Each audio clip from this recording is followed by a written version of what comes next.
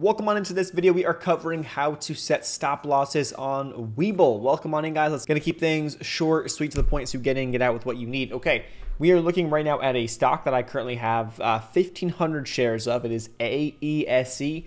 What I'm going to do for this stock is I'm going to set a stop loss. In this case, I will just tell you guys really quick, I don't like doing this for penny stocks.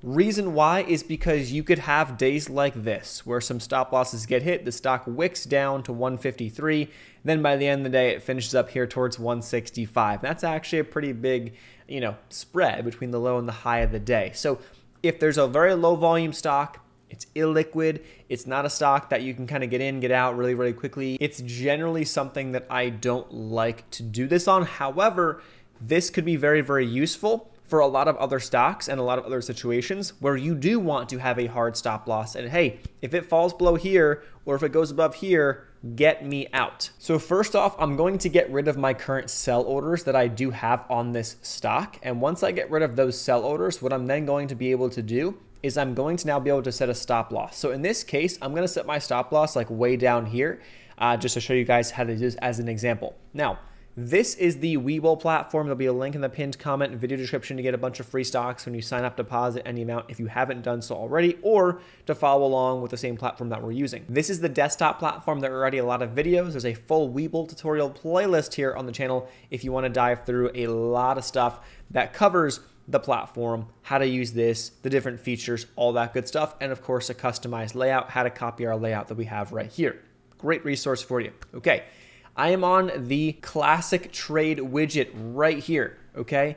So you can do this on the price ladder, which we do have a specific video on already. You can also do this on the order entry widget, okay? Again, really quick, top right of our screen, little toolbox that says add widgets. I'll pull it open. I'll go to the trade section, classic trade right here. I can pull it up, resize it, put it wherever I want to put it, all that good stuff. We have active trade. There's order entry widget right here. There's a lot of different ways you can go about this.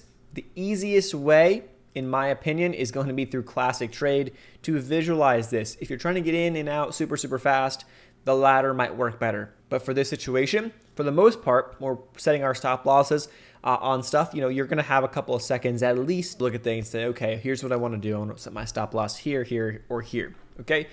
In this situation, I want to set it to, let's say, 147. Okay, so I'm going to go over here to the classic trade sell.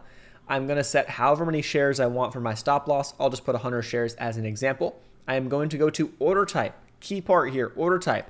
See how it says limit? If I do a limit sell and I set it for 147, for example, it's going to sell right now. Because what it's going to do, it's going to sell me at 147 or better. Okay, so it's going to do it right now. That would be a limit order. I go over here and I scroll down to stop order. That's what I want, stop order. And I'm going to go here and change this back to 147. Now, time and force, I have it set today. If I do that, by the end of today, it will cancel this order. If I change it to good till cancel, GTC, this order will stay up until I cancel it or until it gets filled. So until the stock comes down to that price point and stops me out, or until I cancel it. I don't need to do the stop loss or take profit because I'm doing that right here. This is if I'm going to want to enter a stop loss and a take profit at the same time as entering in a buy order or a sell order if I'm going short. I don't need to do that, okay, in this situation. So don't worry about those two things right there. But they're there for you for other types of orders, okay? So I'm good to go.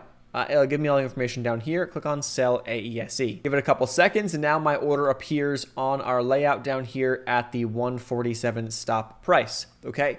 That is how you set the stop. Now on the flip side, if I was short, let's say I was short this stock and I had a negative 1,500 shares. How do I stop myself out? Well, I can do the exact same thing. However, when I do the stop, it's a buy order. So it's a buy. I make sure the order is set to stop and I can set my stop on the buy side, let's say at like 175, okay, something like that, or let's say 172, just for this example.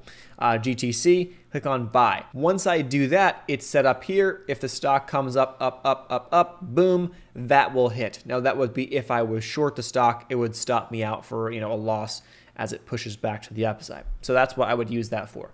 That's how you do it. That's how you set the stops. Now, there are other stop losses that you can utilize. One of those would be a trailing stop loss. Let's go into that. So I go back to my sell order. In this case, I am long 1,500 shares, and it's just the exact opposite. If I was short, I would be using the buy option here, but I'm currently long. So I'm going to click on sell, go down to the trailing stop. Okay. Now, trailing stop, I can trail it by a couple different ways.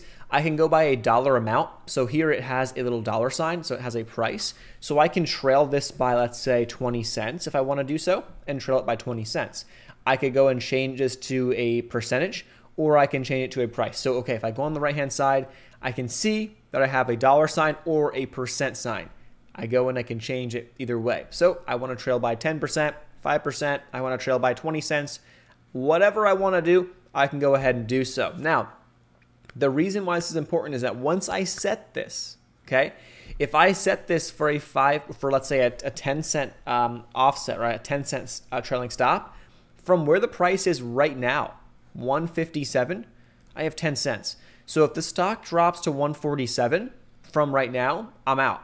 It will take me out, okay? Okay, that's roughly like a 6% loss for a 6% drop from where it's at right now, okay? And the same thing on the percent. If I put like a 5%, stop loss, if it falls 5% from where it's at right now, I'm out. But if the stock goes up, ideally these are best for uptrending stocks, right? If the stock goes up and all of a sudden AESC starts grinding and it grinds up and it goes to 160, let's say it goes to 161 right here, a little line I have set up. Let's say it's right there. I'm gonna draw a little box. It's right here. Okay. Now, this stop loss order, if I set it, it's still on, but now a 10-cent stop means I'm going to get stopped out at 151 if it drops down to that level, okay? So it goes from that last price that it hits, it then assesses that stop. So if I have a stop loss set and it's at 157 right now my trailing stop on a 10-cent stop is at 147. But if it goes to 158, my trailing stop comes now to 148. So that stop will kind of move up with the stock, but it will still be that set price or percentage that you set. Make sure you're aware of that. But again, it's really good for uptrending stocks. If you're already up on the trade, set your trailing stop to a point that you're fine with or you're comfortable with, and you're good to go. All you have to do now is let things play out. And if the stock comes back down, okay, great, I got stopped out. I still made money. It is what it is. Like, that's why people use it, and that's why it's useful. And I highly would recommend it for that purpose. There you guys have it. It's the exact flip side and the exact opposite when you are short.